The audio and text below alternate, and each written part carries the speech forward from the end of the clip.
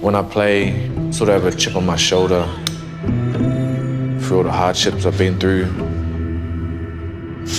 People not giving me the opportunity and not giving me a look.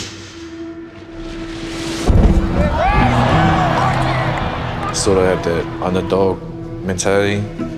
Fisher Harris. Oh, shot knocked by Fisher Harris.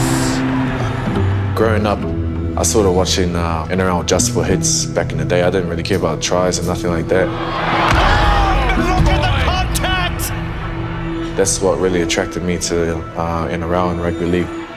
Here's Fisher Harris on the charge. James Fisher Harris. I'm from Kohukohu, small town in the Hokianga Harbour. About 300 plus people live there, pretty remote. Yeah, we'd normally go pig hunting with my stepdad or go fishing on his boat, go camping, things like that. Hardworking people, and yeah, that's home.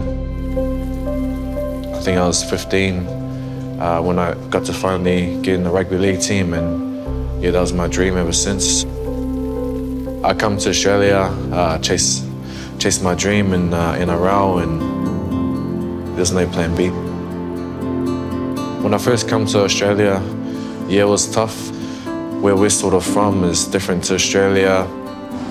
We got sent out Walaisha, above the horses in the horse stables. We had to work for our food, picking up horse poo nearly every day, looking after the horses and things like that. Yeah, didn't have car. My manager actually showed me how to catch a train. I didn't know where to get off or didn't know how to pay for anything. Since I met my partner, been helping me, yeah, I wouldn't be where I am today without her. I mean that, yeah, she helped me get on track a bit.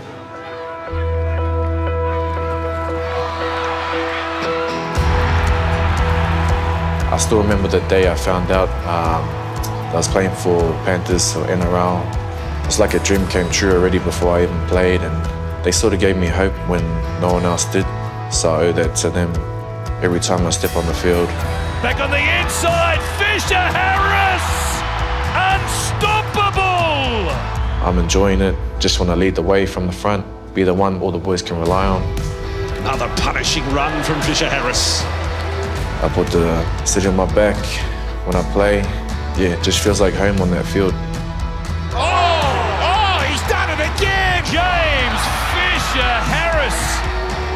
I reckon without people in the background, a team in the background, you really don't go anywhere. So I've got a family and I just look at them every day and trying to provide for them, and they just give me extra motivation on and off the field. I think the team off the field is just as important as the one on the field.